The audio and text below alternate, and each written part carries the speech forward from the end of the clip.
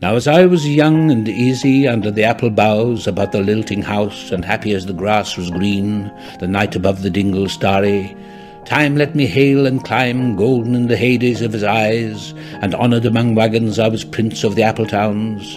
And once below a time my lordly had the trees and leaves trail with daisies and barley down the rivers of the windfall light.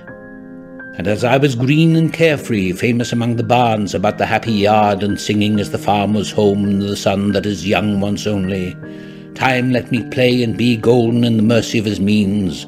And green and golden I was huntsman and herdsman, the calves sang to my horn, the foxes on the hills barked clear and cold, and the Sabbath rang slowly in the pebbles of the holy streams.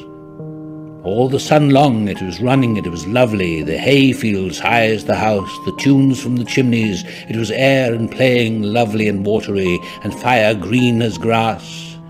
And nightly under the simple stars as I rode to sleep, the owls were bearing the farm away. All the moon long I heard, blessed among stables, the nightjars flying with the ricks, and the horses flashing into the dark.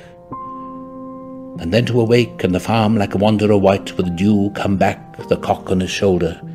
It was all shining, it was Adam and maiden. The sky gathered again, and the sun grew round that very day.